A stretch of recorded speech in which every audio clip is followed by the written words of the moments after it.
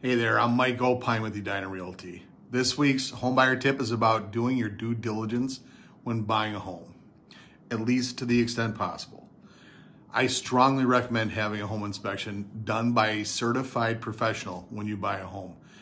For most homes, you should also include a radon inspection.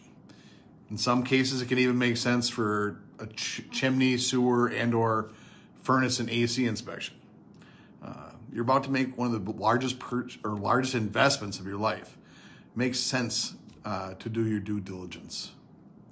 In a strong seller's market like we're experiencing today, you'll see buyers that make offers that are not contingent on inspection in order to give themselves a better chance of winning in a multiple offer.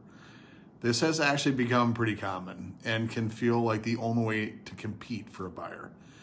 But you should understand the risks that you're taking when you go this route.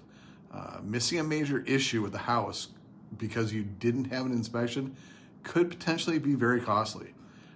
Things like this are pretty rare, but it's still a gamble you need to appreciate.